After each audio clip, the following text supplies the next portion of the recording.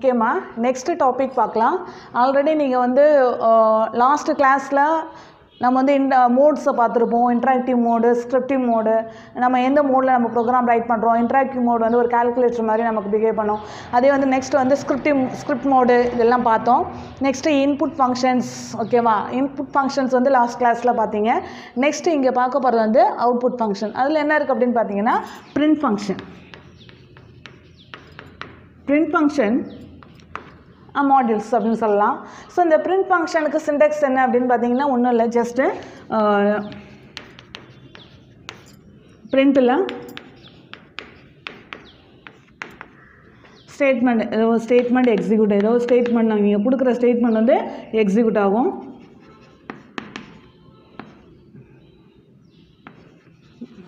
நான் சாதாரணமாக எழுதுறேன், ஸ்டேட்மெண்ட் எக்ஸிக்யூட் அப்படின்னு போட்டிருக்கேன். நெக்ஸ்ட்டு இது அதாவது ஏன் அப்படின்னா ஒரு 3 டைப்ஸில் இருக்குது. நெக்ஸ்ட்டு பிரிண்ட் பார்த்திங்க அப்படின்னா ஜஸ்ட்டு வேரியபிள்னு கொடுத்துருப்பாங்க. அண்ணா இங்கே டபுள் கொட்டேஷனில் கொடுத்துருக்கும் போது இந்த வேரியபிள் வந்து இந்த ஸ்டேட்மெண்ட் வந்து உங்களுக்கு எக்ஸிக்யூஷன் ஆகிடுது. இங்கே டபுள் கொட்டேஷன் இல்லாமல் நம்ம வேரியபிள் கொடுக்கும்போது அந்த வேரியபிள் உள்ளே போயிட்டு என்ன பண்ணுது, ஆக்சஸ் பண்ணிட்டு வந்துடும். அந்த பர்டிகுலர் வேரியபிளில் அந்த வேல்யூவில் அந்த வேரியபிளில் என்ன வேல்யூ அசைன் ஆகிருக்கு அதை வந்து அது என்ன பண்ணுறது அப்படின்னா ஆக்சஸ் பண்ணிட்டு வருது. ஸோ இதுதான் இங்கே விஷயம். அடுத்தது நெக்ஸ்ட் ஸ்டெப் என்ன அப்படின்னு பார்த்தீங்கன்னா பிரிண்ட்டில் இங்கே வந்து ஸ்டேட்மெண்ட்டும் உங்களுக்கு இருக்கும், ஸ்ட்ரிங் ஸ்டேட்மெண்ட்டும் இருக்கும், ஆஸ் இட் இஸ் ஒரு வேரியபிளும் இருக்கும். இது வந்து ஒரு தேர்ட் டைப்பு. ஃபோர்த்து டைப் என்ன அப்படின்னு பார்த்தீங்கன்னா ஸ்டேட்மெண்ட், அதாவது ஸ்ட்ரிங் ஃபங்க்ஷன், ஏதோ ஒரு ஸ்ட்ரிங் ஸ்டேட்மெண்ட்டு, நெக்ஸ்ட்டு வேரியபிளு,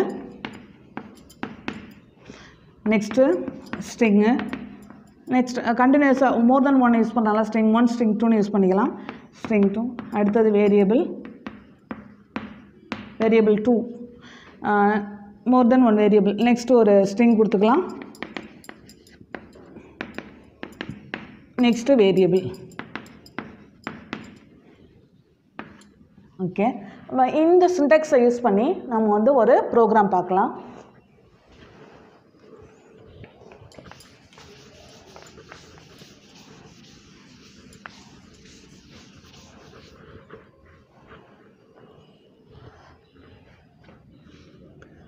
நான் என்ன பண்ணியிருக்கேன் அப்படின்னா பிரிண்ட் ஃபங்க்ஷனில் வெல்கம் டு பைத்தான் ப்ரோக்ராமிங் அப்படின்னு நான் டைப் பண்ணுறேன். Welcome to Python programming, welcome to Python ப்ரோக்ராமிங்னு கொடுக்குறேன். ஸோ அது இமீடியட்டாக என்ன பண்ணோம் அப்படின்னாக்கா பிரிண்ட்டு கொடுத்ததுனால இமீடியட்டாக உங்களுக்கு வந்து வெல்கம் டு பைத்தான் ப்ரோக்ராமிங் அப்படின்னு டிஸ்பிளே ஆகிடும் அவுட்புட்டு.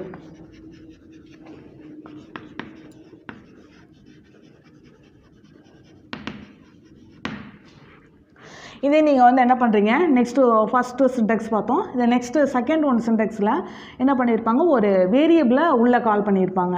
ஸோ அதுக்கு என்ன பண்ணலாம் அப்படின்னா நான் வந்து a = 10, இப்போ b = 20 அப்படின்னு நான் கொடுக்குறேன். அப்படின்னா c = a + b அப்படின்னு நான் கொடுத்துருக்கேன்னு வச்சுக்கோங்களேன். இப்போ இந்த சியில் வந்து இந்த 2 வேல்யூவும் ஆட் பண்ணி இந்த சியில் ஸ்டோர் பண்ணியிருக்கோம். ஸோ இந்த சி பிரிண்ட் வேரியபிள் அந்த கான்செப்ட் யூஸ் பண்ணுறேன். பிரிண்ட்டு இந்த சியை நீங்கள் உள்ளே கால் பண்ணிங்க அப்படின்னா அது என்ன பண்ணும் அப்படின்னா 30 அப்படிங்கிற ரிசல்ட் வந்து உங்களுக்கு நெக்ஸ்ட் லைனில் டிஸ்பிளே பண்ணிடுது. ஓகே, அடுத்தது தேர்ட் ஒன்று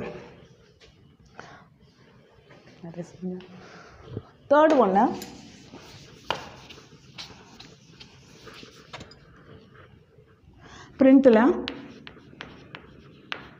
நான் என்ன பண்ணியிருக்கேன், ஆல்ரெடி நம்ம பார்த்து ஒரு ரிசல்ட்டை நான் வந்து கால் பண்ணுறேன் அப்படின்னு வச்சுக்கோங்களேன்.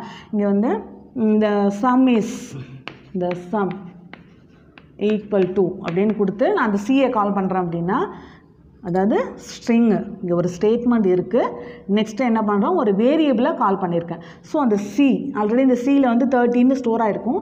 அந்த சியை கால் பண்ணும்போது இங்கே என்ன ரிசல்ட் வரும் அப்படின்னு பார்த்தீங்கன்னா இந்த சம் = 30 அப்படிங்கிற ரிசல்ட் வந்து உங்களுக்கு டிஸ்பிளே ஆகும்.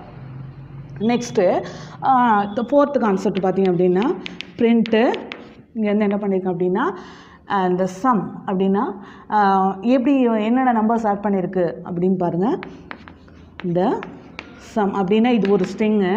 ஓகே, இங்கே என்ன வேரியபிள் எடுத்திருக்காங்க அப்படின்னா ஏ variable, A is the variable. Okay, gamma கொடுத்துருக்காங்க.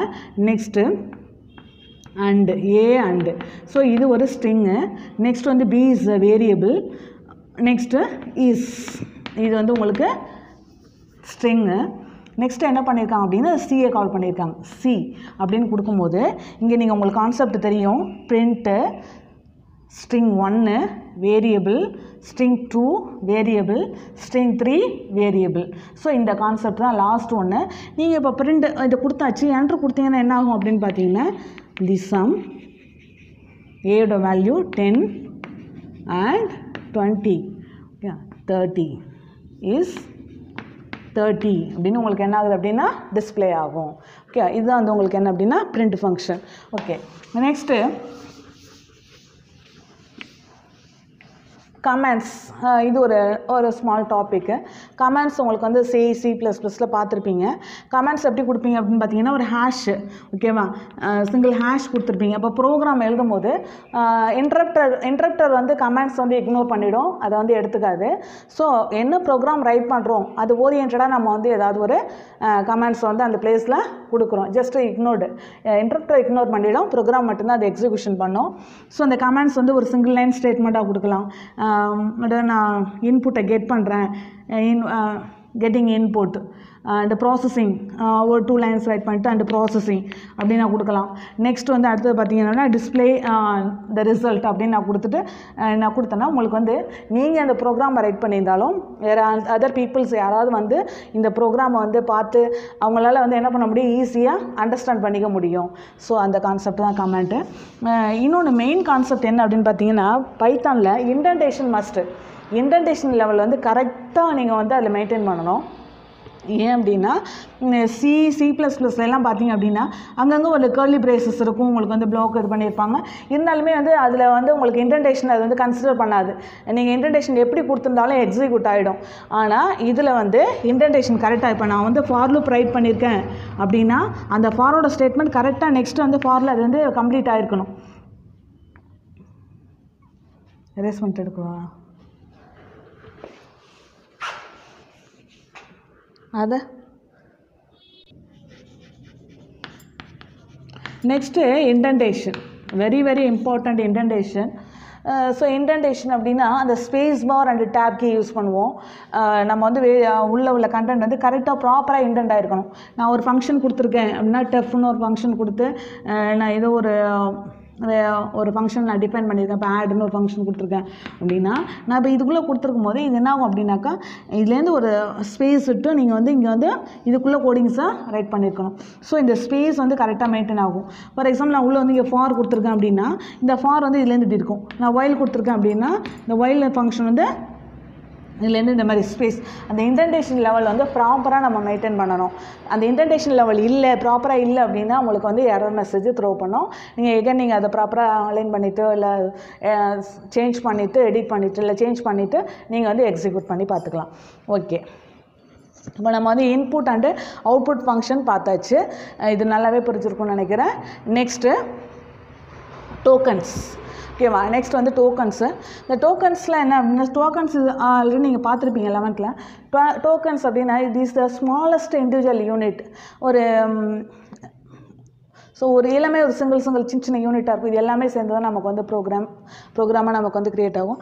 பாருங்கள் டோக்கன்ஸில் என்னென்ன இருக்குது அப்படின்னா identifier, keywords, operators, டெலிமிட்டர்ஸ் and literals அப்படின்னு கொடுத்துருக்காங்க.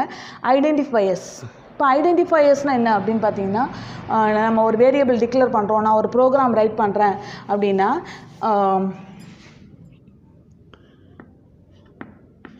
A = 10, B = 20 அப்படின்னு நான் கொடுத்துருக்கேன் அப்படின்னா so A is the identifier அப்படின்னு எடுக்கலாம். A is an identifier, same as it B is the identifier. Next 10 வந்து உங்களுக்கு வேல்யூவாக இருக்கும். ஈக்குவல் இஸ் தான் ஆப்ரேட்டராக இருக்கும், அசைன்மெண்ட் ஆப்ரேட்டர் ஈக்குவல்ட்டு. இது எல்லாமே இதுக்குள்ளே வந்துடும். நெக்ஸ்ட் வந்து கீவேர்ட்ஸு. நான் இந்த ப்ரோக்ராமில் வந்து இப்போ நான் ஃபார் லூப் யூஸ் பண்ணுறேன். இப்போ ஃபாரின் லூப் யூஸ் பண்ணுறேன் அப்படின்னா இந்த ஃபாரு, ஒயிலு, இஃப்பு, எல்இஃப்பு, இந்த மாதிரி இந்த இது எல்லாமே வந்து உங்களுக்கு வந்து என்ன அப்படின்னு பார்த்தீங்கன்னாக்கா கீவேர்ட்ஸ் தான்.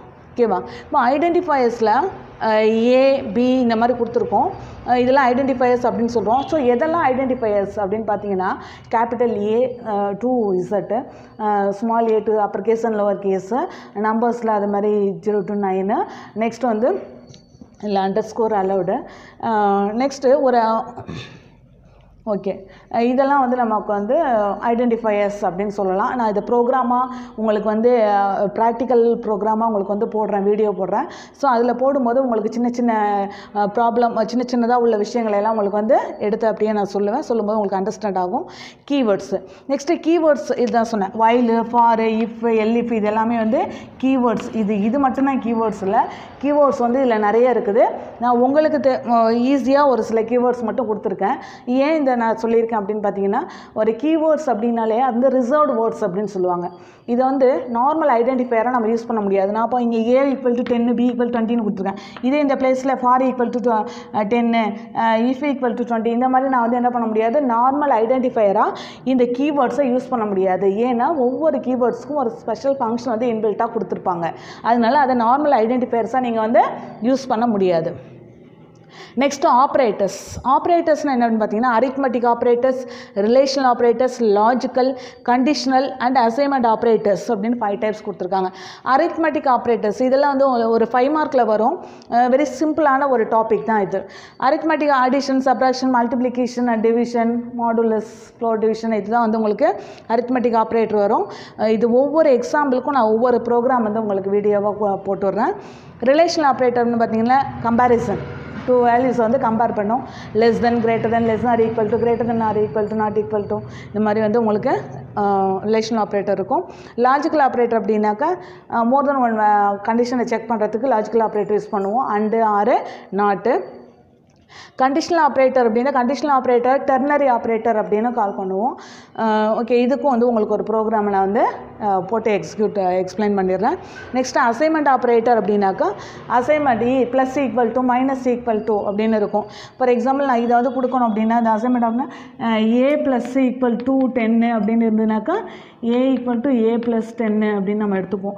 ஸோ இந்த மாதிரி வந்து அசைன்மெண்ட் ஆப்ரேட்டர் இதுக்கும் ஒரு ப்ரோக்ராம் நான் வந்து உங்களுக்கு ப்ராக்டிக்கலாக போட்டு விட்றேன். நெக்ஸ்ட் வந்து டெலிமீட்டர்ஸ்.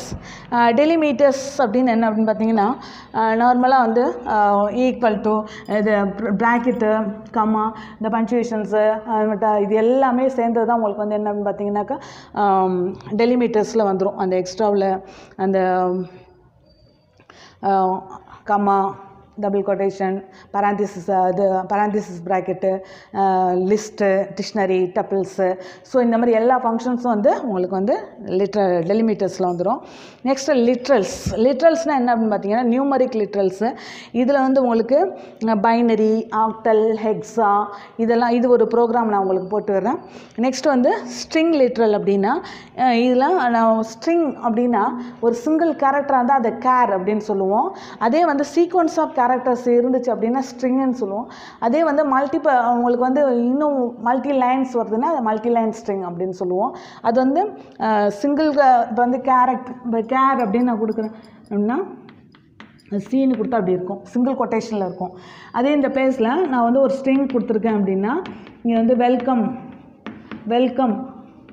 அப்படின்னு கொடுத்துருக்கேன் அப்படின்னும் போது இது வந்து டபுள் கொட்டேஷனில் இருக்குது. இதே நான் welcome to Python so something நான் இன்னொரு 3 லைன்ஸ் கொடுக்குறேன் அப்படின்னா நம்ம வந்து என்ன பண்ணலாம், ட்ரிபிள் கொட்டேஷன் கொடுக்கலாம். இப்படி கொடுத்து நீங்கள் வந்து கோட்ஸ் பண்ணிக்கணும். அதை நெக்ஸ்ட் வந்து பூலியன் அப்படின்னு பார்த்தீங்கன்னா இங்கே வந்து ஒன்லி 2 வேரியபிள்ஸு, கண்டிஷன் ட்ரூவாக இருந்தால் true, falls. So true R ஃபால்ஸை execute பண்ணுறது உங்களுக்கு வந்து பூலியனு. நெக்ஸ்ட்டு எஸ்கேப் சீக்வன்ஸ் உங்களுக்கு நல்லாவே தெரியும். நியூ லைனு, /t இதெல்லாம் நீங்கள் பார்த்துருப்பீங்க. ஸோ பிஃபோர் ஒரு ஃபார்வர்ட் ஸ்லாஷோட உங்களுக்கு வந்து ஒரு எண் வந்ததுன்னா new line, line feet, okay இந்த மாதிரி வந்து அதான் ரன் மோடில் இது வந்து டிஸ்பிளே ஆகாது. ஸோ இது வந்து உங்களுக்கு என்னென்னு சொல்லுவாங்க அப்படின்னா எஸ்கேப் சீக்வன்ஸ் அப்படின்னு சொல்லுவாங்க. /A வந்து பெல்லு இந்த மாதிரி சொல்லுவாங்க. Okay, that's all. Okay, thank you.